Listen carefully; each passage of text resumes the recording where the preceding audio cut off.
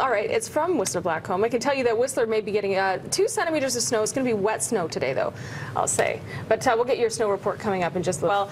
Could be windy at times also as we move to the Vancouver Island area, where your west coast of Vancouver Island going to see your high right around 8 degrees, eastern sections right around 7 degrees, and fog and wind fog this morning. It'll dissipate near noon. It'll be a little bit windy as well at times down by the water. Sunshine Coast looking like a gray and wet day for you. High right around 6 degrees, and we'll have a look at your Tropicana school day forecast. You can see, bundle them up. They're going to need to be just a little bit on the chilly side. Not as chilly as it's going to get on Thursday as we have a look at our 7-day forecast.